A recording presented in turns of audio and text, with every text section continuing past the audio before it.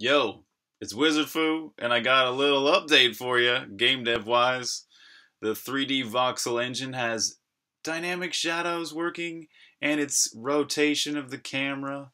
I'm very pleased right now as a game developer. You should have seen how messy my code was earlier this week, but man, got it all sorted out.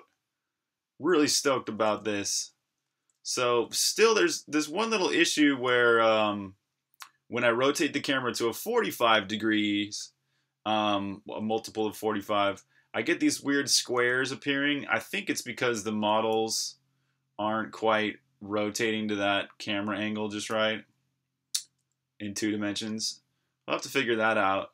But I'm super stoked to have this whole these shadows working and the camera rotation. Both of these are huge, huge things that have just finally came together. You see, there's a little pink dot in the middle of the character. That's actually the very middle of the screen.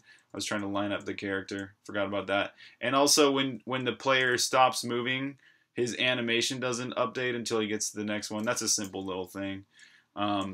But just having all the entities on the screen draw or paint themselves and erase themselves properly is huge. And then having the camera rotation work properly, and then all of a sudden getting these shadows to work just like the last half an hour of development tonight. It's been amazing. What an amazing day. So let's look at some of this code, yeah? Let's go and, oops. I want to remember all the commits that have been done in the last, like, 36 hours or so.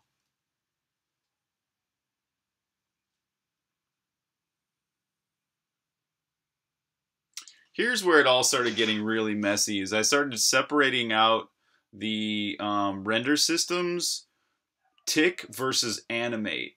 Before, I had basically all of the code for animating the entire render system. So there's a render system and a voxel engine, but I'm talking about the render system here. The render system is a part of this game, and the voxel part is part of KitFu, where it can be reused for pretty much any game in the future, I want to write. So the tick 3D used to be where I put, this is what, basically this tick 3D function is called every single game tick. And then the animate 3D function is called every single animate tick. The game always updates its ticks at a constant rate, and its animate it does whenever the heck it can. So you might be ticking at 60 frames a second, but you might be animating at 90 or 120 or as fast as you can go with some people's computers. So the tick always is rock solid at the same exact period. So the tick 3D used to have all of the animation code. Everything was there. And so it was just a rat's nest of code to separate the tick from the animate, but I finally have got it.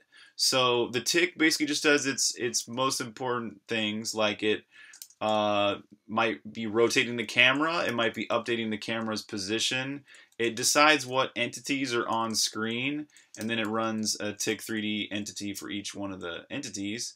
And this just, once again, it handles just the things that should happen in the tick, not the animate. And it updates its positions, rotation, which animation key is playing, like that might be like run versus idle.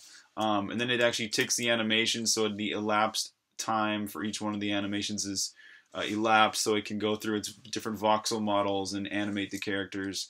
And then refreshing the model is basically just depending on the camera angle, it gets the model, the voxel data from the model, and rotates it or occludes it for the current camera angle.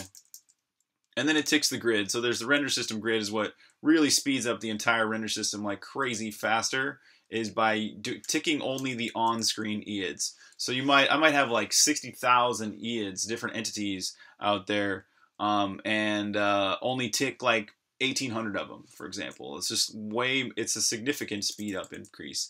And then so then animate 3D this is where all the actual voxel engine really kicks in. So in the animate, it's taking all that data that happened in the tick and then turning it into like painting the voxels. So it'll run this animate 3D entity function, which is basically what this is trying to do is see which entities need to be painted. Really, if the model, or for this entity, if it hasn't ever painted before, it will paint.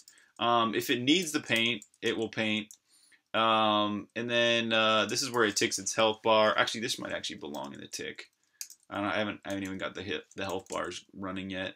And then this is just some debug stuff. So basically, what it's doing is determining which entities need to be painted. This is the most important part here. It actually runs through every one of those EIDs that needs to be painted. And if it has a paint model already, there's the model, and then there's the paint model. The model is what the current voxel structure looks like. The paint model is what actually the model that was used when it last painted. So because this is basically a hybrid software and hardware voxel engine, it actually it needs to run as fast as it can software wise. So what this does is it basically it erases all the entity. It erases the entity that needs to be moved or redrawn or whatever, and then if it already exists, and then it goes and repaints. It determines which entities are actually underneath it, 2D in 2 dimensions. Which entities are actually underneath it that way, and then all those are triggered to be repainted. And then so once it's erased below itself, then it goes and paints whatever voxels it has to paint. And painting voxels is pretty simple. This really just boils down to this e.render.paint function. And this is the render component. And all it's doing here is just looping over all of the voxels and calling the voxel engine's paint function. And it's really all happening mostly in 2 dimensions, actually. That's another huge simplification, which came about. I mean, that was what really finally made the render system work. With all these tiny voxels, was doing it in 2 dimensions rather than in 3 dimensions. Which can only happen because when you project a 3D position to 2D, you've got your X, your Y, and then the Z is the actual depth. So it's really a little bit more information than just 2 dimensions. It's got the depth as well but the 2-dimensional coordinates are just in the screen space, right? Your X and your Y on the screen. So and then it also has a function, or after it goes and paints all the voxels and all the entities that need to be painted, it actually goes and does it repaints as well. That's right here. So after we've gone and this is where we paint all the entities, and then we repaint the entities as well. And the only reason there's 2 separate maps which are looped over here. There's the paint EIDs and then the repaint EIDs, is because when you're repainting an EID, you don't want to actually go and repaint any more EIDs. This is a mistake I made before. I tried to combine these 2 lists, and then everything went haywire, and I was like, what the heck just happened? And it was because repainting EIDs was happening like in an infinite loop, sort of. So after it goes and paints all the voxels, it casts its shadows. And it's just a super simple ray caster shadow generator. So there you have it. There's the code that makes all this look pretty. Looks pretty enough as it is. So thanks for watching this video, and we'll catch you next time.